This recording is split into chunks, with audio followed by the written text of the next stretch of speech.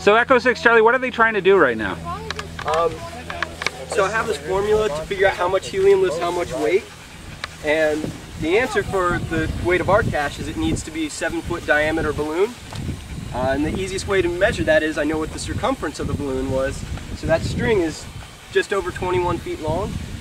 So when it's tight on the balloon, we know that it's 7 feet in diameter, and we'll have enough lift for the cache. Now, are we using hydrogen or helium? Helium. That's a lot of people who do balloon projects. That's always their first question, and it came down to as simple as the video of the Hindenburg disaster. Hydrogen explodes. Helium's really safe. So. Excellent. Don't let a match around it, though. Now, when did you actually come up? I mean, I know I've seen the one with Sputnik a couple of years ago, and that was awesome. And that's why I really got excited seeing this one. What made you decide to do it again?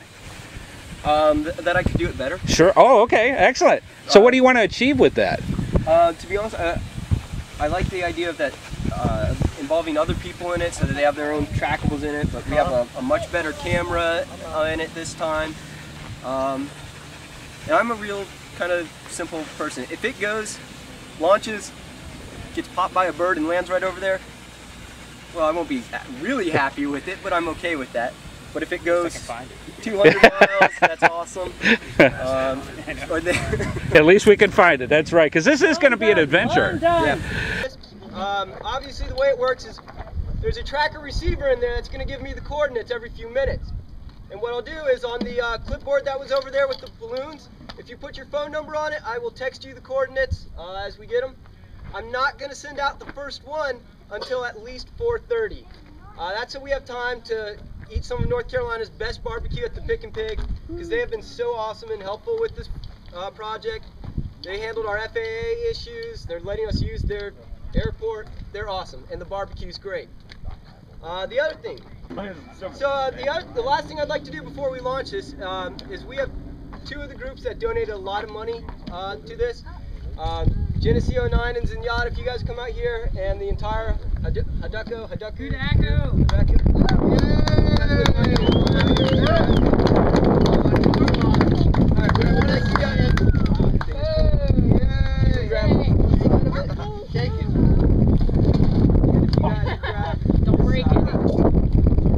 Hang on it.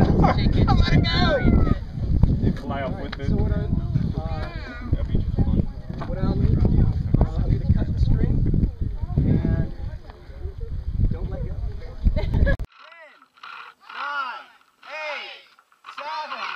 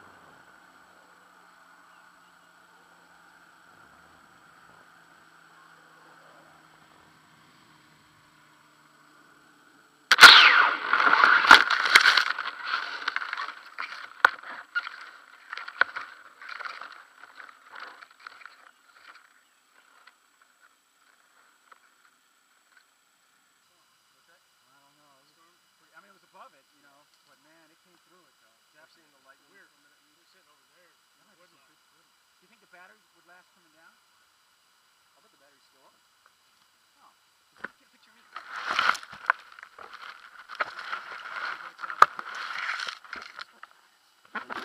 That's still, We're going to be able to see. There we go. Sorry, this is right side up. So, everybody smile. Where are your kids at? You guys okay? Okay. You're right here. It's only 10 feet. We are with the people who originated, contributed, and found Geocache in Space.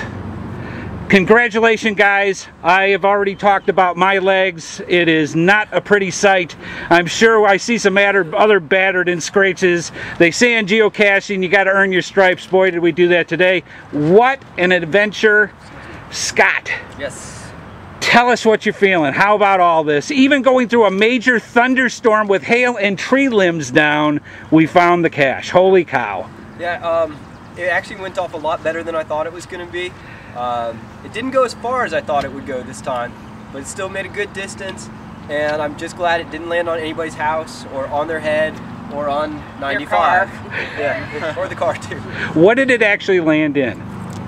There's a tree and then a ton of thorns.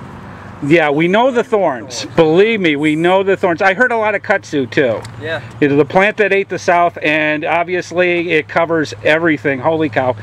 What would you like to say to everybody who helped and contributed and just participated for today? Oh, well, first off, thanking the people right here. They're literally, financially, I could not have done this without you guys' help. This project would have been something that's just for the dreams if it hadn't been for you guys, so I really do appreciate it. But the message I'd like to get out to other people is if you see a cool idea, write it down, start up a cache page, and then figure out how you can actually make it into a geocache. Get cool geocaches out there. No more micros, no more lampposts. Do something cool. Absolutely. Well, thank you all to everybody. Who's our first to find? Right here. All right. And you are? Right here. G-Force. Just like to thank all the sponsors for making it happen, and Scott's Vision, E6 Charlie. That was great. Yeah. Awesome, guys. Thank you so much for participating. Thanks for being on the show. And we would like to say that we actually thought we had a fighting chance to find it first until he showed up. Flies from Arizona or Nevada Arizona. and gets first to find. Wow. Awesome. Way to go, guys. Congratulations again.